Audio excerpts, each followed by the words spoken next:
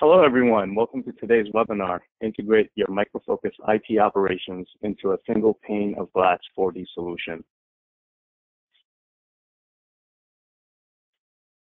Next slide. So today's webinar is brought to you by Edge Technologies. And I will be your host today. My name is Saeed Hussain. I'm the Vivid DevOps Special Interest Group co-leader and principal architect at Adarsa Services, based out of Washington, D.C. metro area. We specialize in application delivery management with focus on quality and automation. The solutions we design and implement help our clients accelerate time to market without compromising security and quality. Next slide. Today we have a special speaker. His name is Ed Wilhide. Ed is one of the co-founders of Edge Technologies and now serves as CTO. In this role, Ed oversees the implementation and development of Edge's products and service strategies, translating the needs of our customers and the market into Edge innovations. During his time with Edge and in prior roles, Ed has managed the launch of multiple successful commercial products used worldwide. His experience and background span multiple disciplines, including software engineering, network operations, threat intelligence, and cyber situational awareness. Ed served as National Security Telecommunications Advisory Committee member. Next slide. Some housekeeping rules. Today's live session is intended for all Vivid members. The on-demand recording, slide deck, and questions and answers will be posted on the Vivid website, visible for all members. Additionally, today's slide deck, questions and answers, and on-demand recording will be available to you. We'll send you a link via email once they are posted to the Vivid website. If you have questions as we go along, please type and send them in using the questions pane in the webinar control panel, shown on the next slide. Shown here is a picture of the GoToWebinar control panel that usually appears in the upper right-hand corner of your screen. To submit a question, make sure the questions pane is expanded and type in your question and then click on send. So let's get started. I'll pass it over to Ed. Thank you, Saeed, and good morning, everybody. Thanks for joining us today. This is Ed Wilhide from Edge Technologies, and as Saeed mentioned, I'm the co-founder and chief technology officer for Edge. And I'm really excited about the prospect of speaking with you today about the Edge Suite product and how we work with the Micro-Focus suite of tools. How do you make sense of your data? This is a common question that we're always asking ourselves, and it's expanded greatly beyond this since we originally brought the product to market.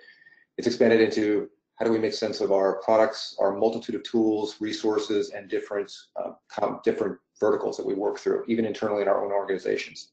So, next slide, please. Standard disclaimer, we're going to be talking about forward-looking statements here. So we do our best to maintain our schedules and delivery plan. But these things do change. Next slide. Okay, Edge Technologies. We're a data integration and software visualization company. We serve the global clients, telecommunications, enterprise, managed service providers. One of the real strengths of our product and the approach that we take is the rapid integration with which we can incorporate and integrate different applications, diverse sets between vendors, silos, into a single pane of glass. And I'll be showing you that today. They're deployed across global infrastructures. We have a number of large-scale service providers that we're working with, and they're providing internet-facing views of these tools and our systems that are typically restricted to internal environments. And embedded in the product, we've got a number of different patents that are centered around how we integrate with different tools and systems, specifically on the web integration side, which we'll be getting into a little bit later. It's one of the key differentiators of the product and the market between what are traditional BI and visualization tools. We have over 150 pre-built integrations into a variety of different platforms and products that span OSS, automation, BI, performance. We're really serving as a one-stop shop for enterprises and their customers for all information relative to IT operations, security, and automation. Next slide. So getting down to the details, I'm going to be moving through these pretty quickly because I really would like to get into demo. I'm going to be illustrating a number of these different points to you. The first one is that we're presenting a single pane of glass for our customers to a variety of different network operations, security operations, OSS, business operations, into, as I mentioned, a single pane of glass. And what's really, at least in my experience, people have been trying to solve this problem for probably about the last 20 years. And throughout that time, I've seen multiple companies try to take a pass at it. I think we have a very unique approach to it in that we're looking at integrating it both the data side and the web side. And that really provides, that fine balance really provides our customers with a means to really recognize, or sorry, realize a single pane of glass as they envisioned it 20 years ago and today. Part of it, very key to the single pane of glass is single sign-on. We provide a number of different mechanisms to support single sign-on, both to applications that are currently integrated with some of the single sign-on infrastructures and those that aren't. So we're acting as an enabler for those that aren't to plug into some of the more modern infrastructures. The system is role-based, and what that means to us is that stakeholders within an organization, you have a variety of them. They're both technical, managerial, executive, and they all have a different need for the information that's, information relating to IT operations and their business services. And one of the themes that you'll see throughout this presentation or demo is simplification. When we're in an enterprise environment and they've got two dozen different systems that are involved in monitoring, maintaining various enterprise services or customer delivered managed services, it's that simplification that is key to providing the visibility that people are looking for into these tools and applications. Role-based also means they have access to write-back controls as well. So the product, as I mentioned before, we're a data integration and visualization platform, but we do provide an avenue for action to be taken against that data and information, and I'll go through that a little bit later.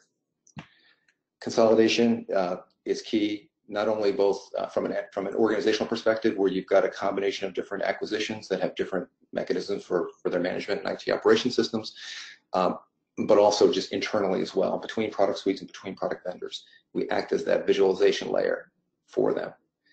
Increased efficiencies through that consolidation produces a reduced OpEx. So we're providing that single pane of glass, as I mentioned, and I think you'll see as we get into this just the power of the capability that we're bringing to bear to realize that. Next slide. So Edge Suite. Edge Suite is our product. It is the industry's only secure vendor-neutral integration platform for providing rapid deployment integration and time to value. And there's a couple of different areas that I just wanted to mention before we get into the demo as well that we provide. One of them is we are an HTML5 web application. We're built from the ground up on internet and cloud technologies. So we're ready for multiple devices, your phones, your tablets, your desktops, and we'll get into that in a minute, but our layout is automatic, adaptive, and responsive. Single sign-on, role-based, an inheritance model. We have a model in place that allows you to provide single sign-on to your different applications in a secure way, and make it role-based as well. So different people have different levels of access and different authentication tokens into the different systems. Our web integration, we have a number of pre-built libraries, as I mentioned earlier, that allow you to very quickly connect to these different applications and systems and bring them into our single pane of glass. On the data side, APIs, this is more traditional data integration ETL. We call it ETV, extract, transform, and visualize. We'll show you some examples of that. Correlation. This is one of the keys to the product that I think you'll find very interesting as we get into the demo, and that's the ability to join and pull together multiple data sources and transform them so that you can provide much more contextual views, tailored views of the information and data that people are looking for in today's environments. Scale, the product is highly scalable, and when I say it's scalable, I mean it from two different perspectives. We have a global scalability model, clustering, horizontal scaling of our systems and platforms, but also scalability from the perspective of when we're connecting into typical IT operations tools, they were never intended to support thousands of simultaneous users getting information and data from them. If we went directly to those tools, we would essentially degrade them because we'd be putting so much of a load on them from the user perspective. With our model, we're able to make a limited number of requests of these products and tools and then scale them out greatly. And that's at a service provider grade where they've got a number of thousands of companies, thousands of users that are accessing this system. And I just wanted to mention that from the scalability perspective because it is very important to our customers. Branding, this is especially important for our managed service providers. It is fully brandable, so you can modify, change. There's many different ways to modify the look and feel, both from a CSS perspective, if you want to get into that level, but also from a UI perspective. So we've got that. That's been very much in need of our managed service community, and it also lends us to branding internally to organizations as well. We have a number of different mechanisms from a compliance perspective for multi-tenant enforcement, and I'll get into that in a little bit as well, but that is also a very powerful feature. We're really oriented towards delivering data to a number of different customers securely in a segmented fashion that is in line with the needs of our customers, our service providers, and enterprises. Next slide. This is just a quick overview. It's a general architecture of how the product works. On the left, you have your personas. Those are all the stakeholders that need information from their IT and security operations products. Edge Suite has what's called the core. This is really the enterprise framework for authentication, multi-tenancy control, user management, look and feel. All of those things are contained in what's called the core. Then you have Edge Web and Edge Data. Edge Data is something you're probably more familiar with. This is us connecting to SOAP APIs, REST APIs, databases, data providers that are typical today's environments. The web integration is unique. Our approach to it, I've never seen anywhere else in the industry. We're essentially pulling out pieces. We're connecting to web applications, authenticating them with them seamlessly for the user. Then we're pulling out pieces of those applications to incorporate into our dashboards and workflow. You'll see as we get into it what kind of power that brings to the table. If you're in an enterprise and you want to provide a single pane of glass, you don't have the option to rip and replace everything and you're going to go and just build a new UI for all these different tools and systems. It just doesn't make any sense. You want to maintain your existing investment, and this web integration model really allows you to do that. And from there, on the far right, you've got the different integrations different systems that we speak to. This list could be 100 as far as I'm concerned. There's a really broad diversity of things that we communicate with and talk to, and those reflect the needs of our customers. Next slide. As I mentioned before, we're a web-based HTML5 application. For those of you that are more technical, it's an Angular infrastructure that we're working with on the client. And we're using a fully adaptive model for the layout, so the UI will essentially adapt to whatever device you're looking at and screen real estate that you have. No plugin, there's no app downloaded. It works universally across browsers on the different devices. Next slide. This is a quick overview of some of the integrations that we have. You'll see some of the Micro Focus products up here that we connect with, both the data and the web layer. And then beneath it, just a number of other partner and ecosystem related products that we also connect with and communicate with. Next slide, please. Here's a sample of some of our customers. You'll notice that they span both the federal and commercial space. And on the commercial side, it's both enterprises, service providers, some of the largest service providers in the world, largest banks in the world. We've got a very solid penetration into those enterprises and that customer base, and we're just looking to expand it.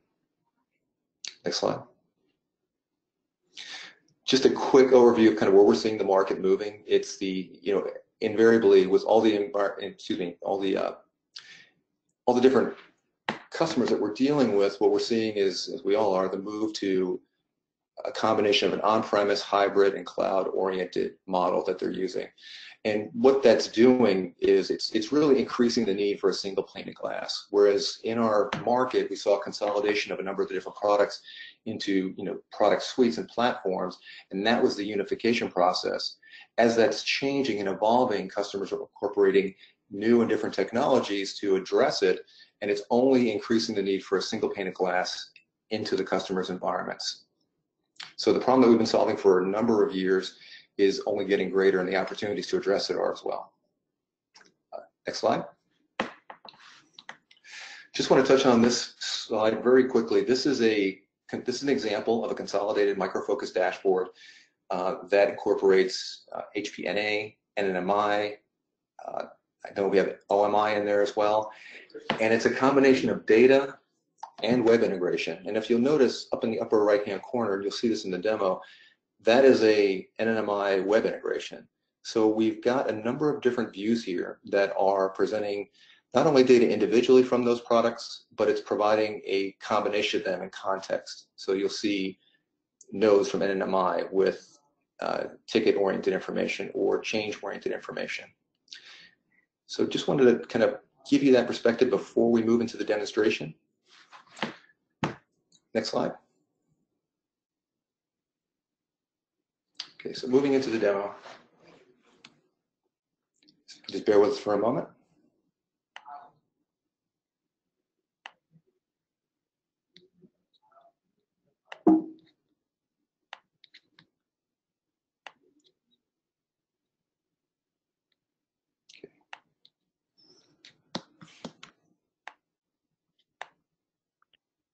All right.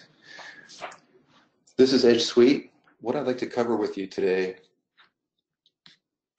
I'm going to cover a couple of different topics. I'm going to start off by just giving you an overview of the product, our data integration and visualization strategy, how that relates to our write-back strategy to different systems, web integration. I'm going to go through some example uses of how the product is deployed to give you some perspective, and then we're going to follow up with a more of a deep dive technical perspective on how these different things are put together and how they work. So this is an example here of a managed services page for customers based on a combination of NNMI data and ticketing information. This UI is fully brandable. You can have it in a light theme, you can have it in a dark theme, you can have the colors any way you like, or the icons any way you like. There's a lot of different ways that this can be tailored to provide the kind of brand look you want to provide to your customers. Each one of these screens is talking to multiple data sources. So for example, here we have a series of NNMI nodes that are also fusing in data from OMI and NA. You'll see we have a combination of the ability to show different icons here, composites. This is all fully configurable depending on the data sources you have that represent different statuses at a glance. The idea is that we want to provide that contextual view not only of independent systems, but of a combination of them in a way that's meaningful to the end user. So at a glance here, I can take a look at a node, I can see its state, I can see its maintenance state, and I can see its performance state in one view. So just to give you a quick perspective on how some of this is pulled together or what's driving it under the covers, I'm going to go into our edit mode. So this is a builder environment, and all these visualizations can be modified or changed or built from scratch from both a UI configuration perspective.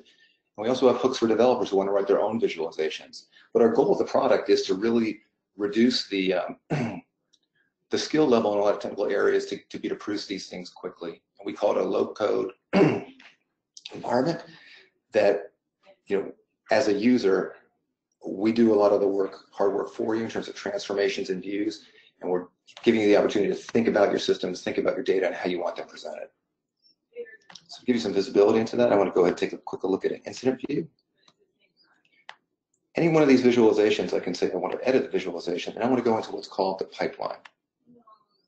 And this pipeline is really a graphical ETV, as I mentioned before, series of nodes that show you how data is being collected and passed through the system. Each one of them has their own editors, so you can make changes and modifications.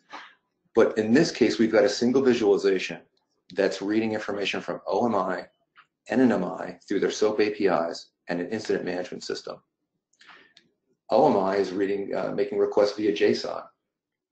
NNMI is making it via SOAP and transforming the information via XML and SSLT. Incident management system is JSON as well. So if you think about the data flowing from left to right, from the connection to the end visualization, this is how this flow is performed. Let's give a quick look at some of these here. If I want to establish a connection, I want to go ahead and shrink this up a little bit so we have a little more screen space down here. I can define my specific endpoint, but I can also enable failover to define multiple NNMIs that I want to connect to in an enterprise environment.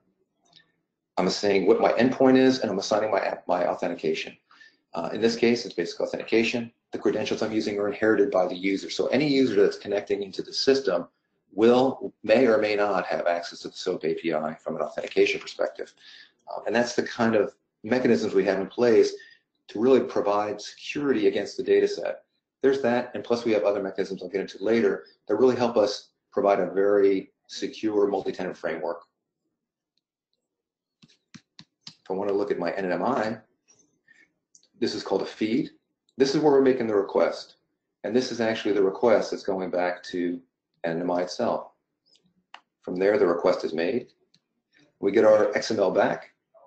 We then use XSLT to go ahead and make the transition, and we see the results.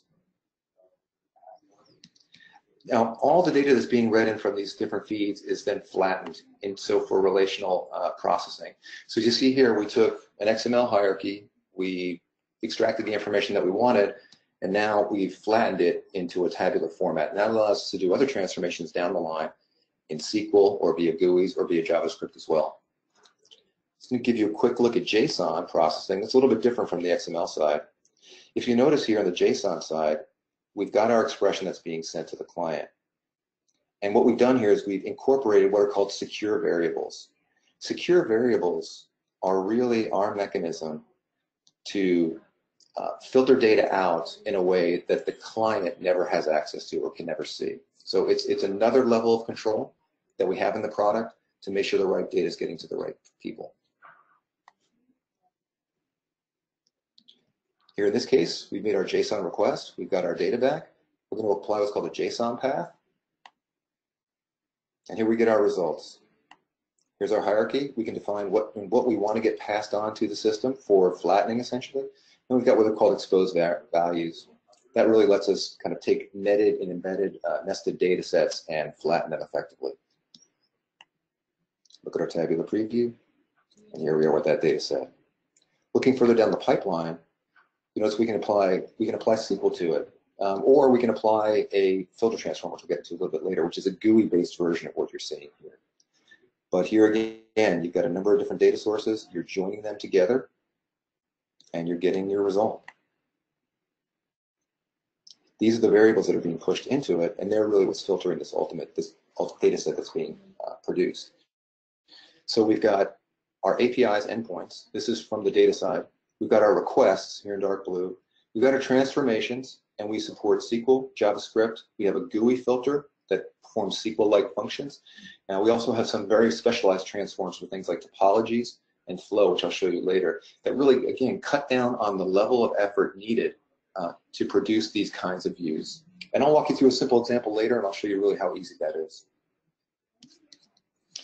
Finally, we're going to get to the incident table. And each one of the visualizations has its own editor. I'll get into this a little bit later as well, but the idea is that you can, just through GUI configuration, define what you want your visualization to be and ultimately see your preview. Tables are very simple. We have some very complex ones also that we show you later. Write back. Show you another example of write back in action. And just a little bit about this view. This is a view that a support manager would have. If you look at the bottom here, we've got our list of incidents and tickets. This is what we're all used to seeing in our environments. It's a very flat list. You don't have much context from it. So what we've done with this view is that all the different views that are in this page are being driven off the same data set. This view is what's called a flow diagram. And what we've done is we've taken a few of the columns through a transform, related them, and now we can see the volume of tickets or incidents that are being generated by the business services, what groups they're assigned to, the individual user that they're assigned to, and finally their progress. And you can change this any way you like or have any kind of relations that you would like to display. It just provides another way of looking at the information. And we talk about stakeholders wanting to see something specific or get a specific insight out of it. These kind of visualizations are key.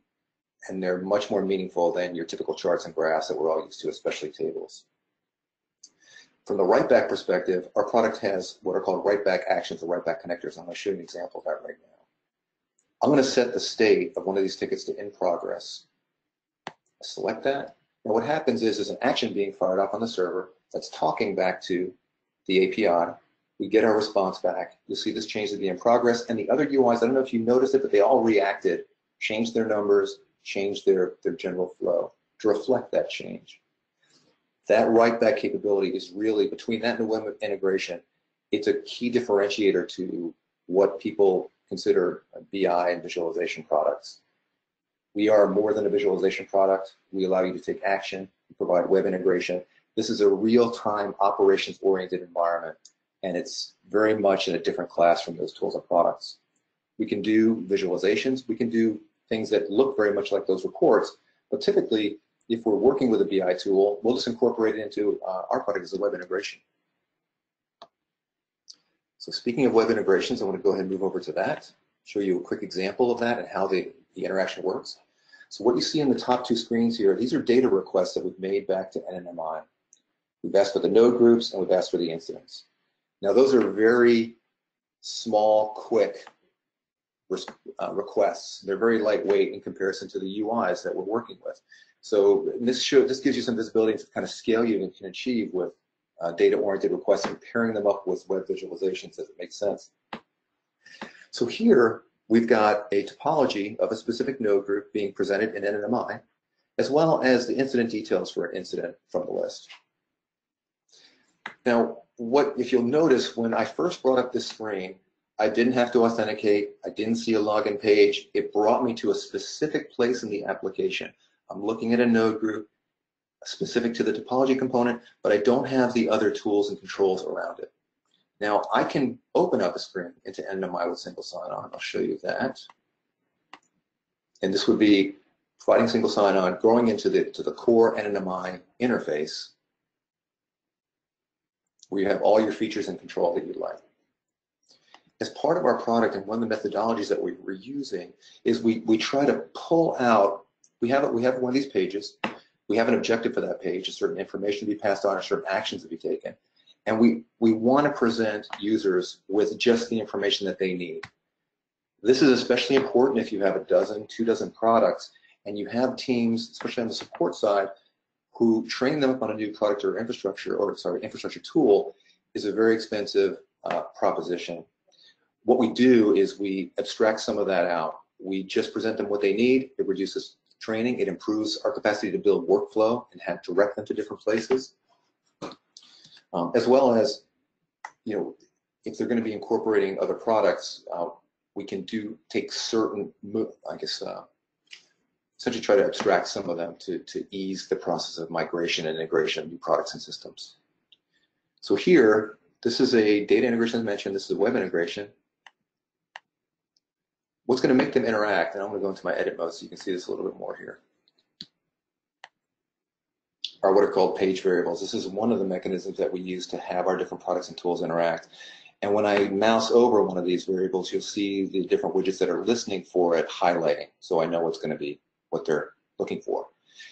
When I select on a node group here, now this is a data selection, both of these components are listening to these variables, so they both update. On the incident side, I've selected an incident, and that's going to provide, I guess I'm actually looking at that one. I'm going to provide a new incident details for you that reflects that. So if you think about the kind of combinations you can have of different tools and systems, data and web together, from different product offerings, different parts of the Micro Focus suite, you end up with a very powerful combination. For giving people at a high level the information that they're looking for, which is usually on the data side, and then in the detail, the specifics, really unleashing the power of the underlying products in a way that works for them, makes more sense. They don't have to learn those tools necessarily as much as they would have to, but they can get just as much value out of them through this approach. One other quick point, I'll just show you when I mentioned the word actions. Each one of these widgets has what's called an action model. And here we've got a very simple one set. I've got a variety of different actions I can accomplish. I can create a custom tooltip, and I have a number of different things I can do when I select on a piece of data in one of those visualizations. I can launch a URL. I can launch a server action. I can set a page variable like you see there on the left, show my record details, show a visualization, switch to a page, which would be the equivalent of a drill down. All of these things can be configured to reflect the workflow that you want to achieve with your products. It's very typical for us to, when we're working with our customers, they find that they're always orienting their workflow around the tools themselves. This gives them the power to create a workflow that they want to realize with the tools. And it's a bit of a different paradigm, but it's very powerful when we're working in some of these specific enterprises and service providers that have very specific use cases they need to accomplish. I was getting onto actions. Let me just go into that in a little more detail here. So in this case, we've said we're going to set a page variable when you click on a piece of data. And these are all those page variables you saw on the right. I'm literally just saying I can set it, unset it. I can set it to a static value, or I can use a record value. That's the data that I want to push into that variable from the thing I selected. So in that node group visualization, it's got a couple of different things that can be used to drive it. And I'm just selecting what I want to be, what I want that page variable to be populated with when I click. So if you look at the node group ID here, when I click on this node group, you'll see a change. And then the corresponding forms react. And again, and I talked about some of the other products and visualization tools that we run into very frequently in our environments. This web integration mechanism is how we pull them into the overall product. If there's a specific reporting capability or report that people want integrated, it falls under the umbrella of the single pane of glass and gets incorporated into it that way. Because it's very rare that I've seen that, or I have not seen it to be honest, that a customer can achieve any kind of actionability off of a BI or traditional BI or general visualization product like a Microsoft BI or a Tableau. It's just not what they're made to do, and that's one of the key differentiators that we have, and one of the reasons why we can bring them under our umbrella. One quick other comment about web integration and something like this view. When we're connecting to NNMI, we're not correct. Our product, Edge Suite, is connecting directly to NNMI. The user connects to Edge Suite. So while I don't like to use the word proxy, in that regard, we are proxying that content through Edge Suite. And what that allows us to do is connect to multiple back-end tools and systems, multiple web applications, multiple NNMIs, multiple NAs or OMIs, and make them available, especially in a managed service perspective or service provider perspective, through one port in the customer-facing environment. The customer only talks to Edge Suite through that one port. Edge Suite communicates to the back-end systems directly, which means that the end customer never has credentials to the back-end system. Edge Suite is either managing those and does a conversion of their account into another set of credentials, or is querying another system, Active Directory, LDAP, RSA, CAC for our federal customers that provides that kind of access. And it's just another mechanism that we provide from a security perspective for secure delivery of this content. We also have worked with customers who have discovered that there are vulnerabilities in some of these applications that they want to have corrected, and through the same proxying technology, which is really our ability to manipulate the content that's coming through it. That's why we can trim out some of these headers and get people directly to the information that they're looking for. But it's really, we're manipulating the DOM model itself. So we have a lot of control there over what gets sent back. We can actually restrict different parts of the product from ever making it out to the customer. Pulling all those things together, it's one of the reasons why we say we are truly a secure portal in this environment today. And we're used by a number of large service providers exactly for that reason. So very quickly, before I get to some of the details, I just want to give you a quick overview of some other example uses. I'm a managed customer now. Let me go back to an enterprise perspective. Very brief overview, but it just will give you some thoughts to think about when I'm getting into some more details here. This is a view that's reminiscent of one of the accounts we're working with, where they're monitoring a number of enterprise applications. In their case, it's in the hundreds. In this case, we've got 14. But in each case, each one of those applications or services is being monitored by a number of different systems, whether it be event management system, APM, network infrastructure, storage.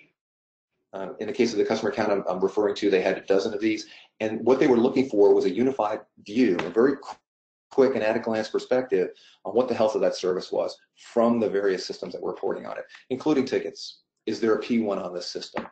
These questions were all easily answered, and when the different teams were coming together and trying to triage this issue, they immediately had a point of reference with this view that showed them what the other monitoring tools and systems were seeing for that application. So when I showed you that Fusion example a little bit earlier, this is a great example of that. These products are diverse. They're showing different information, but we can unify the perspective they're providing through the single pane of glass model that we're looking at here.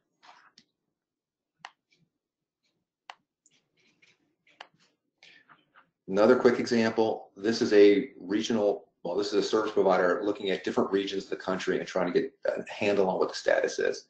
We're pulling in the information, we're pulling through tickets, we're pulling through incidents, we're pulling through asset management or CMDB information, we're getting device counts, we're getting alarm and ticket counts, P1s, and then we're also fusing in geospatial information with those nodes.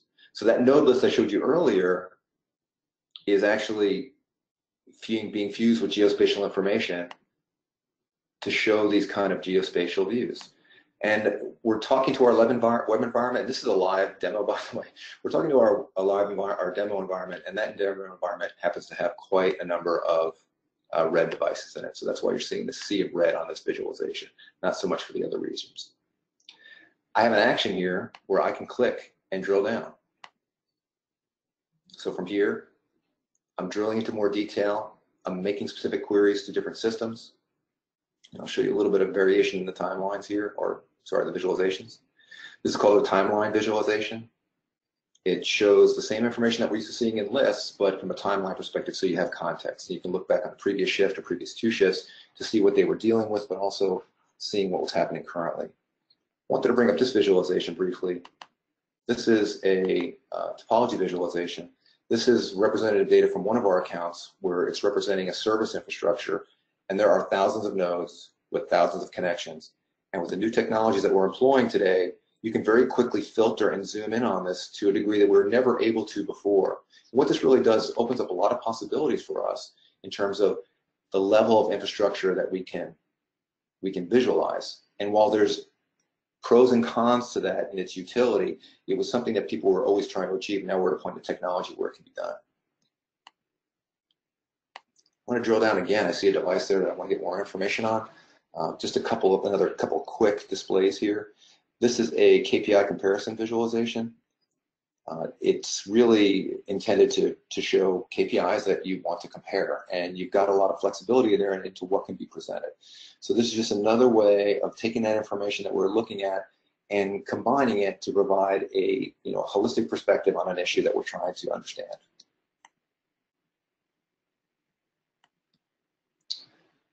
Finally, I just wanted to quickly touch on security operations.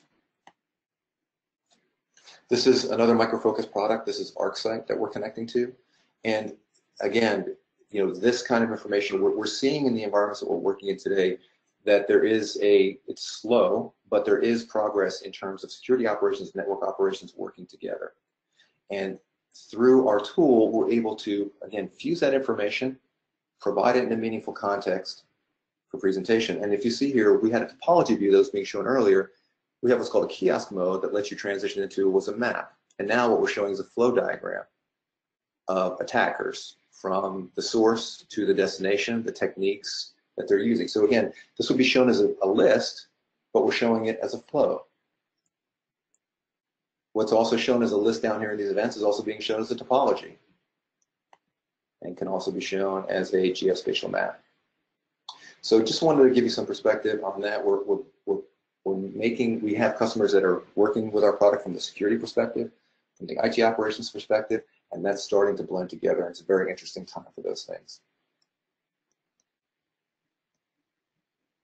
Okay. I'm going to go back to our original example. Just try to cover a couple of quick things now, just getting into the details of how things work. And we'll turn it over for questions.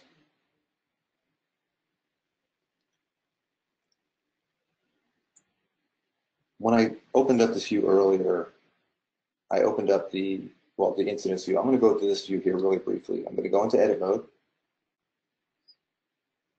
and I'm going to see how we configure one of these visualizations. This is what's called a list visualization.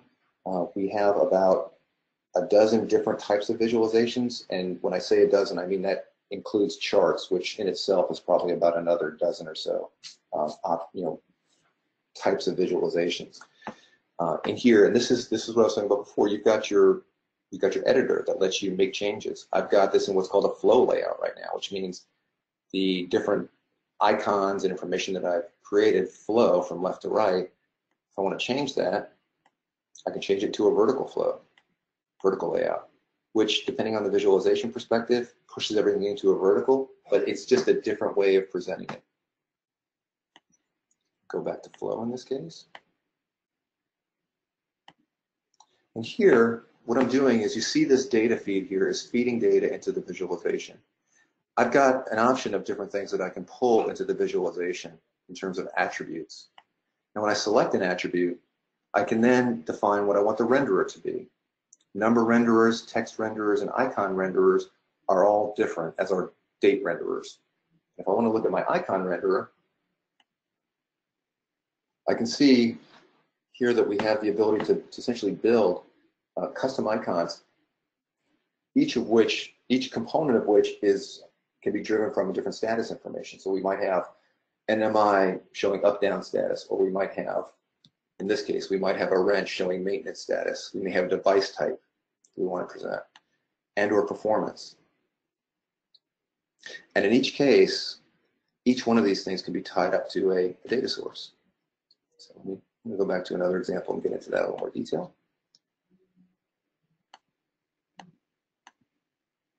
Back to a different perspective on NMI, and again, we have our geospatial display here. I go into my edit mode.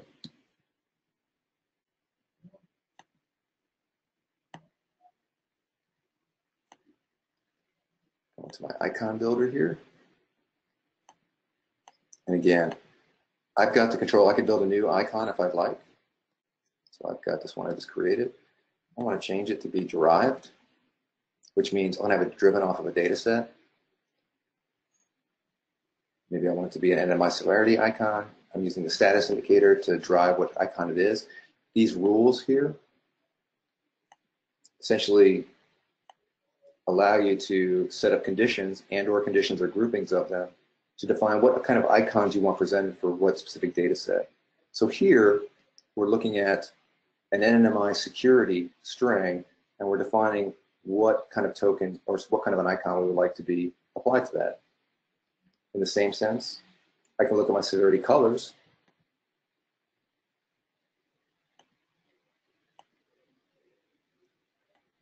And I have the same capability. I can specify how I want the colors to be defined depending on the string. The reason why we segmented these is because the data set that drives the icon shape may be different from the data set that drives the icon color. And that's very true when we're looking at fusing some of this different sets of information together. But I can create these things, and I can show you an example of it here of just, I've decided I want to change its orientation. So I can move it left, I can move it right, I can move it over to the side.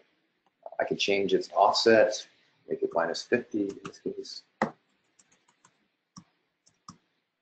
Just position it, how I would like on the screen.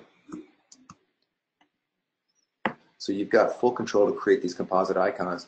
And what's very powerful of that is that, oftentimes somebody who's looking at these screens, they really want to see specific information about a device or a service. And this lets you tailor what can be presented to them. So it's more meaningful, visually and from a data perspective.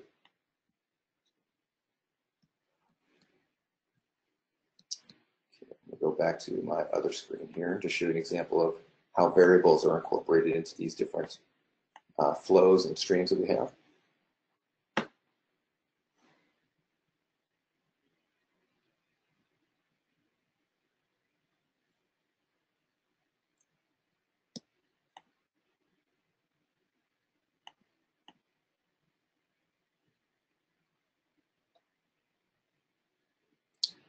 Okay.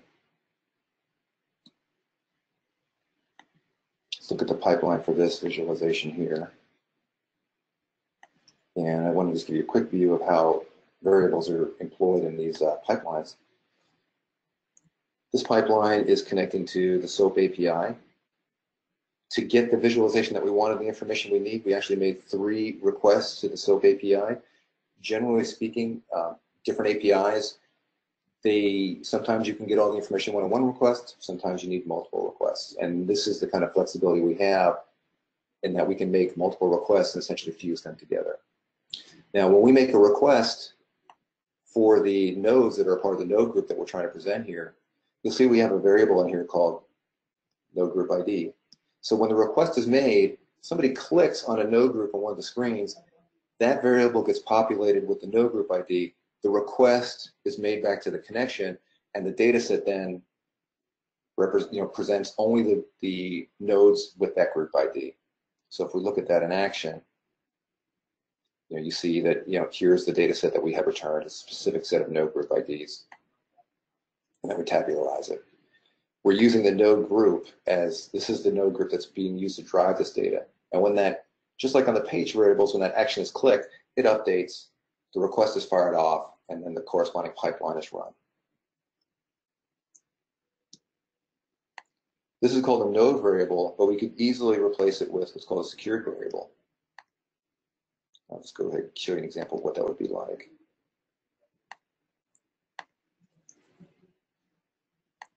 Secured variable is something that's assigned to a user or a group, but it never gets exposed to the end client. So if I want to restrict a specific customer or user to just seeing the nodes in that node group, I can make that filtering happen on the back end. It's never exposed to the front end, and that way the user can never modify a query or make some kind of a change to the URL to bypass the security model that we have.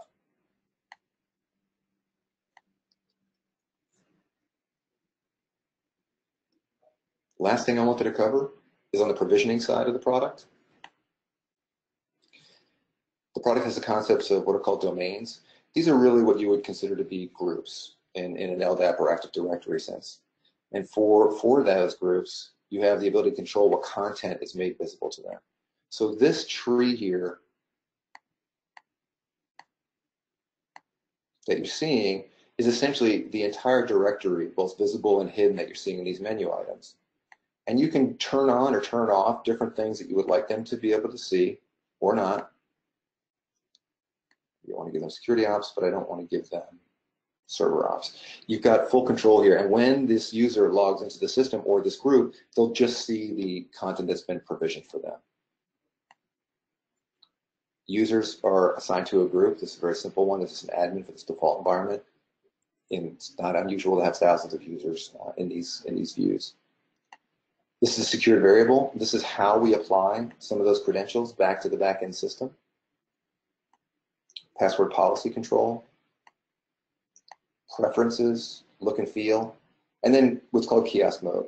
And this is a user that runs on it's essentially a user that doesn't really interact with the browser, but it runs on the big screen continuously. So if you put something in kiosk mode, you have it on a large monitor, it'll just continue to move through the different pages and visualizations like a playlist over and over again. It's for that overall awareness and visibility. Again, the concept of domains, very similar, roles, and then also of users. It's the same concept in terms of what they can see, their credentials and their secure variables.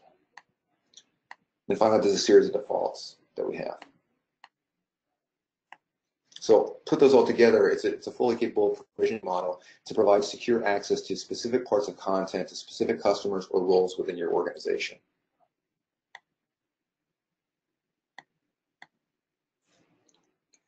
Last comment I wanted to make, and then we'll turn it over for questions, is the different hooks that we provide for developers into the product. And going into my edit mode here, what you're seeing here is an example of it's called an HTML template visualization. And this is, again, it's taking information from various sources, but essentially what it is it's a template for an HTML, JavaScript application. You define what your HTML is, paste it in, define what your CSS is, you can paste it in there or reference it externally, same thing with the HTML. And then you have your JavaScript, which again can either be referenced internally, externally, or embedded here. And this is the JavaScript that has hooks into our Angular infrastructure to pull data out of the pipeline just like any other visualization could, or perform actions. So, we've got a lot of enablers in the product to make this process easy, low code, low click environment, what we're really also doing is providing the underpinnings for development teams to build upon this feature function. Take advantage of our infrastructure and the work we put in place, and then build specific contents and views that are, again, specific to their organization or customers. And then, in a review perspective, we have it here. Those same developer hooks are available in our transformations. We have JavaScript transformations, we have JavaScript connectors, we have scripting interfaces as well, command line interfaces. So there's just a variety of different mechanisms that we have to really provide access to the tool and the infrastructure that we have here today. So I want to thank you all for your time today. At this point, I'd like to turn it over for questions. Thank you, Ed, for a great overview of Ed Suite and showing how a single pane of glass with actionable insight can enable NetOps, DevOps, and SecOps teams to achieve more. Do have a list of questions for you from our audience. We'll try to cover them all, but if we don't get to cover all the questions by the end of this webinar, Ed and his team can reach out to you directly after the event to provide some answers. So for our first question, what are the average number of applications your customers use in their portal? It varies depending on the size of the organization, but it's not unusual for there to be dozens of systems reflected and products reflected in the portal. It's the diversity of the applications that are being deployed and also, I guess, integrated from an acquisition perspective with our larger organizations. It's huge. And really, when we're talking about a single pane of glass for a large group of operators and their stakeholders, the number of tools can be quite large. Awesome. Also, another question, can your customers create their own HTML visualizations to use? Right, and I think that kind of dovetails off the last thing that we covered on the presentation, which is we have a number of different hooks for developers to make their own visualizations, make their own connectors, make their own transforms, if that's the path that they decide to take. So we've fully exposed the features of the product to that audience while maintaining the simplicity that we're really trying to achieve in a lot of cases with making the process of unifying this information into a single pane of glass easier. Great. And another question, how does your multi-tenancy work? Multi-tenancy in the product really gets realized in several different ways, both at the way we do our provisioning, which I showed you a little bit earlier, how content's provisioned based on customer or domain, then how we're connecting to the different resources that we're connecting to, whether it be a REST API or a web application. We manage the credentials in a way that makes sure that you're accessing the right system with the right credentials, or we're deferring that to a secondary system like a CyberArk or something else along those lines that's going to do our credential management for us. And then finally, on the web integration side specifically, we've got a number of different mechanisms in place to restrict what parts of the product are essentially accessed, how they're accessed, and then mechanisms inside the pipeline that I showed you a little bit earlier that allow you to restrict data flow between your customer and the server in a way that they can't work with. And we've got a number of different, they can't change. And we've got a lot of different security boundaries in place in the product relating to the SQL that we saw there earlier, SQL injection protection, and a number of different mechanisms. So that's how we realize it. Awesome. Another question, do you have failover capability? Yeah, we have a failover capability from both the endpoints that we're connecting to. So if we're connecting to NNMI or OMI, we have a failover, strategy for NNMI server 1 fails, NNMI server 2 is then accessed. So at that level, we have failover. We also have active failover in two flavors for the product itself. One is a more traditional model where you have individual instances of a product running behind a load balancer, and they're just managed individually. The other is a clustered model where all the servers are talking to, or are behind a load balancer, but they're also sharing sessions via shared resource. And if one of them goes down, the user's experience is really still maintained. They don't have to re-log in or re-authenticate. They just get past the next server. So from a, I guess from a failover perspective, we really focus on those two aspects of it. Awesome. In relating to security, I believe, can this do something like LDAP for logins? Can you repeat that, please? Can this use something like LDAP for logins? Yeah, absolutely. So the model for the users that I showed you a little bit earlier can be fully synchronized with an LDAP or Active Directory server. So the idea is that Edge Suite is put out on the network, somebody logs in, they try their account, they try their user account. When that user tries to connect, we validate it with LDAP that it actually exists, and now they become an active user in our product, and they're given the access that they're afforded through the LDAP system. So yes, absolutely. Not only LDAP, but other identity providers out there today, SAML, and I guess I mentioned CAC in the federal space. We're very flexible in that regard. Fantastic. Here's another question.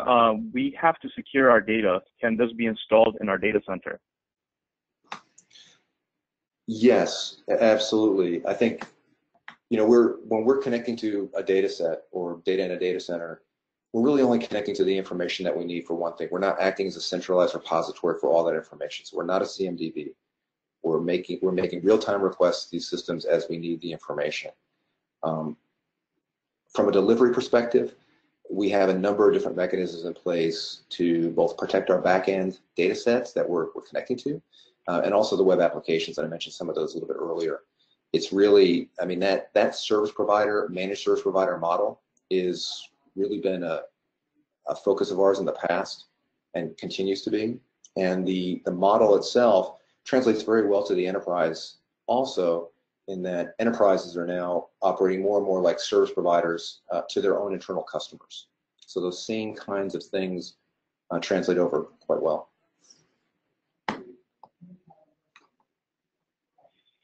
Awesome. I do see that we're past the hour, so I believe we could end our questions for today. And like I said, Ed and his team can reach out to you directly for the remaining questions, list of questions that we have here.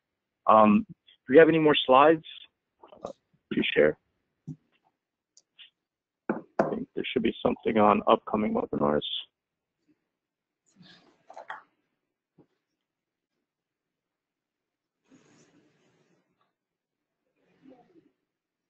Awesome. So thanks again for joining today's webinar, and be sure to register for some upcoming webinars listed here. Let your colleagues and customers know as well, and I hope you could join us and in these future webinars. And also, I believe there's a survey. Great. So complete this short survey and opt in for more information from Edge. You could find it at www.edgetechnologies.com or at visitworldwide.org. Thank you, everyone. Appreciate your time and look forward to joining again.